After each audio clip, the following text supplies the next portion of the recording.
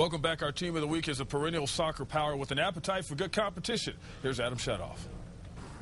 St. Pius boys soccer is our team of the week. 16-4 the Sartans are, 6-0 in district play, and you could say their season really started in California on a road trip where Pius won 2 games and lost 1-0 to the 6th-ranked team in the nation. It was incredibly valuable, and I think probably more for our confidence. Sacramento Jesuit came out last year. They were #1 team in the country for the majority of the year. Gave us a pretty good whooping at 5-1, which we're not used to.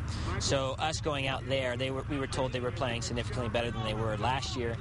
And for us to only lose 1-0 and be very competitive, it was a great confidence builder for the guys. And since then, we've been closer as a team, and we've been moving the ball around a lot better, and we've been able to carry that over back into Albuquerque. Confidence from that California trip and tradition, just 2 of the big reasons the Sartans are favored to bring another blue trophy home as state champions.